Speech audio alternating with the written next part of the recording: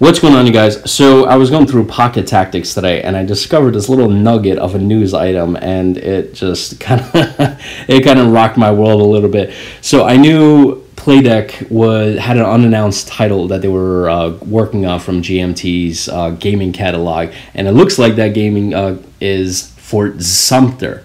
So yeah, this was huge. So I'm just going to jump right into it.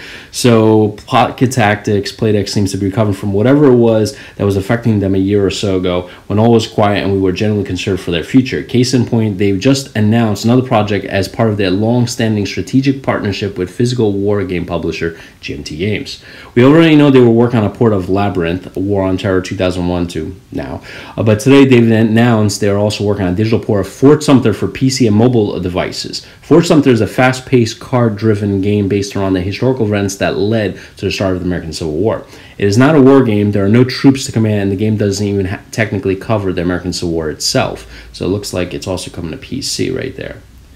Instead, it attempts to model the political struggle in the days and weeks leading up to the initial siege of the fort by the Confederate force, which kicked off the Civil War. It's a card-driven strategy game with very limited actions and a lot of tough choices to make. You can read what our own Matt Troller, my apologies if I screwed that up, thought of the physical game in this article, and you can read a little bit more there. Your goal is to have more cubes than your opponent in all three spaces of the game set of the same aspect, earning you a point. But there are catches to keep the game interesting. Most notably, it penalizes players for adding too many cubes too fast. Historically, this models the way that taking up extreme positions both detract and repel aspects of public opinion. But it's also a clever route to game balance like Twilight Struggle's DEFCON track. Love that game. Shuffling cubes among board spaces doesn't sound like a historical game, and the first time you play, it's unlikely to feel like one. You'll read cards, match some symbols on the board, and write out the half-hour playtime like a fanciful abstract. But you'll have a good time because, like any good abstract, Fort Sumter is full of fun decisions. We don't really know anything more at this point. Playdeck has confirmed it's coming to PC, iOS, and Android, but no word on timings yet. We'll keep you updated as we find out more. So we're gonna expect something like this, kind of matching up the cards, and you got like these cubes there. So the game is gonna seem a little bit like this. Yeah, this works. I really like this. I could see this working on the mobile platform.